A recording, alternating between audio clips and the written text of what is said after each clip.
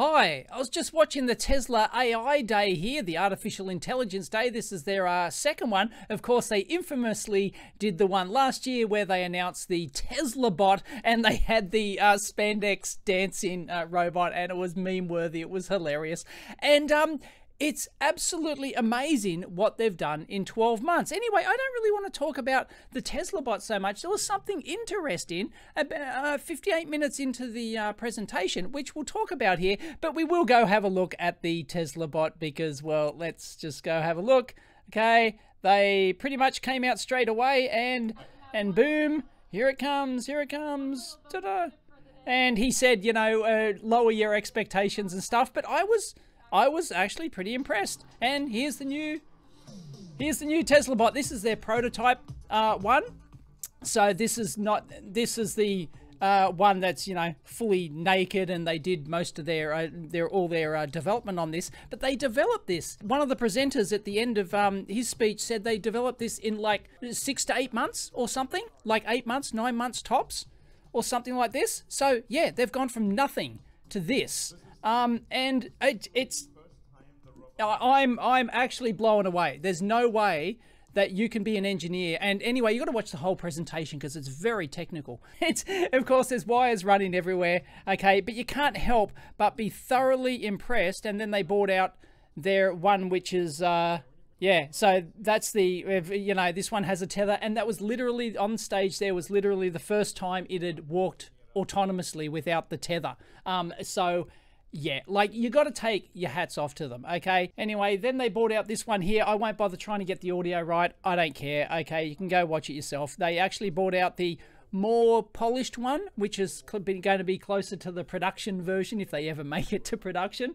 But it's just, you've got to take your hats off to what they've developed in under 12 months. It's absolutely remarkable, and you got to watch the full thing, as I said. But this isn't about the Tesla Bot, and here it comes. Here's the more polished version of the Tesla Bot. Unfortunately, this one had to be on the stand because they reckon it's a couple of weeks away from actually autonomously walking, but it's not quite there yet. And they go into lots of technical details about the density of the battery pack and all the pneumatics, all the actuators that they've actually developed in-house and stuff like that. So anyway, it's very impressive. You have to take, yeah, I am thoroughly, from an engineering standpoint, I am thoroughly impressed, and I have to take my hat off to Elon and the team for what they've developed here in less than 12 months. Anyway, to solve the AI humanoid robot problem is exactly the same as solving the full FSD, the full self-driving thing. I believe Elon himself has said publicly that you have to solve the whole AI solution in order to get full self-driving, and also for the humanoid robot thing, for it to be, you know, like a practical day-to-day helper, like around the house. And no, you won't see it this decade. So, like, you know, no, that is my prediction.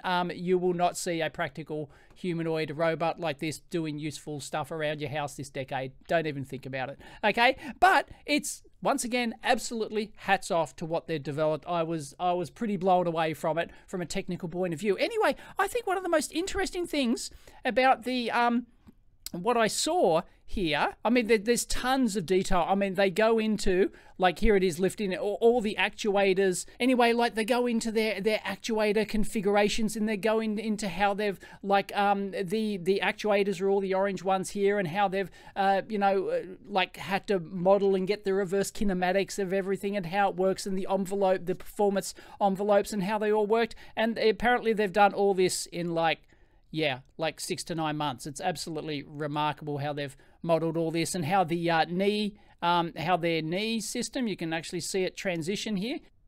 There it is, from that to that.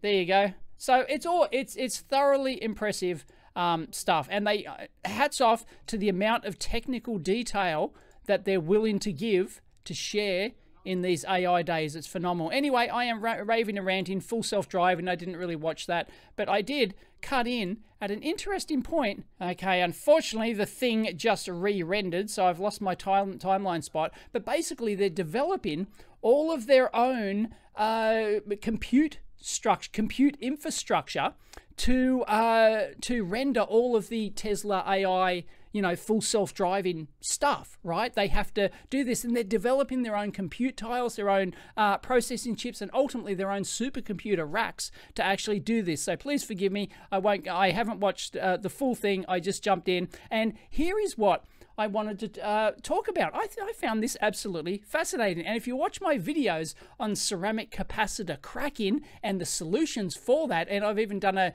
video on singing capacitors and stuff like this before, or I've mentioned it in, you know, I've done a lot on how ceramic capacitors not only can pick up vibrations, you can actually use them as microphones, very poor ones, but you can actually use them as, oh, it's still playing, use them as microphones, okay?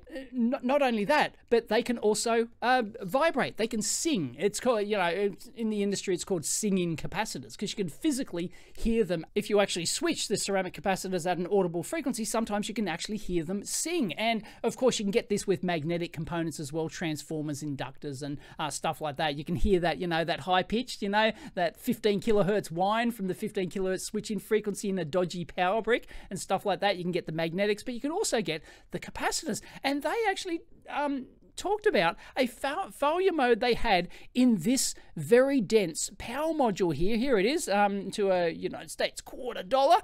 It's a 1000 amp with 12 independent phases. So you can see the 12 switching MOSFETs in there, okay? 2, 4, 6, 8, 10, 12. Yep, count them, right? But they've also got other stuff on here due to the requirements, how this is used to power their compute module, their you know, little brick module that they've got inside all of these racks, and they have to pack them in so densely that they've put the MEMS oscillators also on here as well. So they claim like 0.86 amps per square millimeter and unmatched density and stuff like that. But they're talking about, so yeah, here are these training tiles which they develop their own chips for, and develop these power modules for, and they're incredibly dense. They're like leading edge stuff. So, you know, Tesla's in the supercomputing business as well. But they're basically, the reason that they include this slide is because they have to talk, they're talking about thermal expansion and stuff like that, and how these boards are they're designed to be so dense that they really have to take, and they get so hot, of course,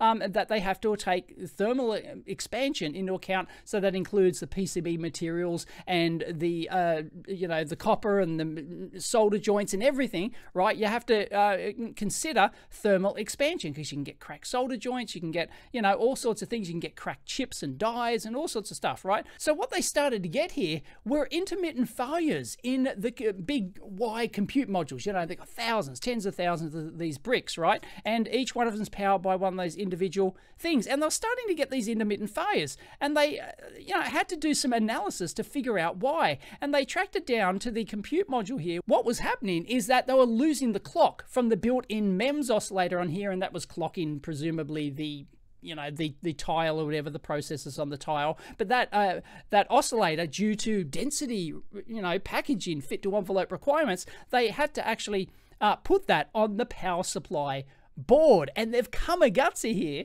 and they admit it, and they show it as a learning example. It's absolutely, so yeah, they were getting no clock outputs from the oscillators here, okay? And then they modeled it at like thermal, like vibrational wise. So you put accelerometers. I've done videos on this. You can get little micro accelerometers. In fact, I've got one. So I've shown this before.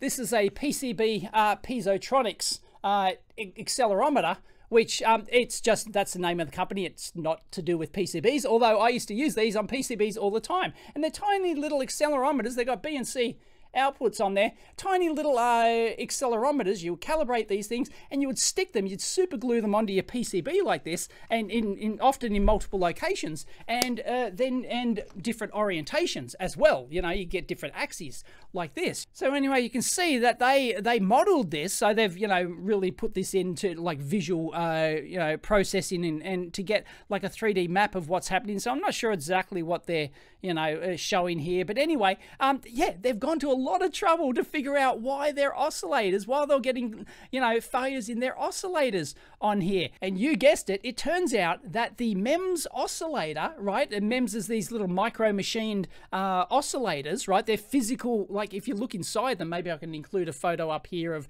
one inside, but they've actually got a photo there. So they were getting cracks. So they're physically little micro machine oscillators that like oscillate in there, right? They're physically, right, oscillating. Well, all oscillators are like, you know, physical, like quartz crystal or whatever. These are MEMS oscillators, and they were physically cracking inside here. So what they were getting was out of plane resonance, mechanical resonance we're talking about, actually caused by the vibration of the capacitors due to the switching frequency and the high currents in there. It just so happened to be at the right frequency, and you get like a resonant mode, and you can get harmonics, and you can get resonant, you can get mechanical resonances of there. And Murphy bit them on the ass and said, I'm going to crack those oscillators. So they got out of plane. This is like inside the physical, you know, thing here. They're representing this, and you can actually play it, and it goes, you know, and it was actually vibrating, and it would reach a point where it would make resonance, and then it'd just crack. It'd crack the little machined, micro machined arms on the MEMS oscillator. They were that delicate, caused by vibration in the capacitors due to the switching frequency. And then, of course, you know, once they discovered that, there's obviously several solutions. One would be a soft terminal capacitor. I've mentioned these before. These are anti-vibration capacitors to solve ceramic capacitor cracking. I've done entire videos on this. I'll link this in. So you can get ones with like soft terminals on the end. You can buy them. They're, you know, fairly expensive. They usually use them in automotive applications. Cars, for example, have lots of vibration, lots of unknown vibrational modes that you want to, you don't want your capacitors, in this case, you don't want your capacitors cracking and then losing capacitance or shorting out or doing whatever, and your car stops or blows up or does whatever, right? And these things can catch on fire, which I've also done videos on, right? If the ceramic capacitors crack, they can go short circuit and they can catch on fire, because caps are usually across power rails. In this case, they can dump 1,000 amps into these suckers, and the magic smoke's going to escape real quick. So not only, I mean, if a capacitor fails open, it often wouldn't ruin your day, but if they fail short, you're in trouble. But in this particular case, they were mechanically vibrating, and that vibration travels through the rigid PCB, which also has its own vibrational mode. If you don't mount your if you mount your PCB on the corners like this, then the board, as small as it might do, it might flex in the middle. So actually, you know, physically choosing your mounting points for your PCB can matter a lot, and that's why you often use these sorts of accelerometers to actually model these types of physical vibrational modes. And this is the kind of stuff that I've done in the industry quite extensively, and it's really important stuff. And it turns out that, so they can solve it by having buying better quality soft capacitors like they probably use in the Teslas anyway, because they're automotive grade anti-vibration caps. Or you can choose a different MEMS oscillator with like in this particular case, they say 10 times lower out of plane Q factor, which is the resonance, the physical resonance Q factor on there. So they can, or they can often mount it on a different board or something like that. I've done that. I've mounted oscillators physically on separate boards in their own anti-vibration like foam compartment that takes all the stress out. Or they can change the switching frequency, or they can do any combination of those sorts of things. And here's the advanced computing rack actually developed. And at the end of this, I might actually include the full talk of this guy. Sorry, I don't know his name. I should check it out. But he's the one who's, this dojo cabinet thing, and how they've developed all these tiles, and then they've developed these interface cards and these racks and all this processing and all this power stuff. This is all for their in-house learning systems to try and learn from, like, they pull the data from presumably all the Tesla cars. I don't know where they get the data from.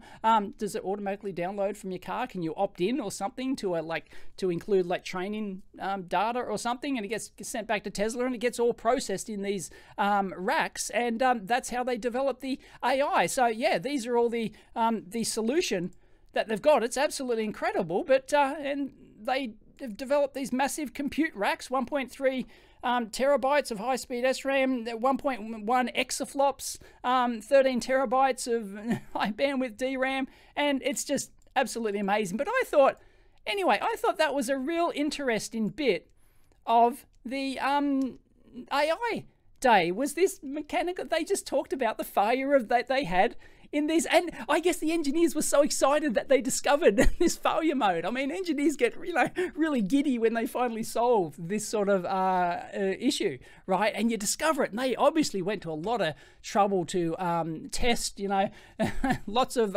expensive accelerometers used to try and find these vibrational mode issues, I'm sure. But anyway, I think it's absolutely fascinating little look to come out of AI day here, which you may have missed because it's buried in some, supercomputing part of it or something. I just found it fascinating, and I hope you enjoyed me sharing that with you. Anyway, the Tesla Bot was, I was very impressed by the Tesla Bot. Not so much that, okay, you're going to be buying one next year or even this decade, okay, to help around the home and do your humanoid things. No, I've seen the movie, okay, I know what happens. And yeah, but no, come on, you've got to give them props for what they've done in under 12 months, 9 months or something.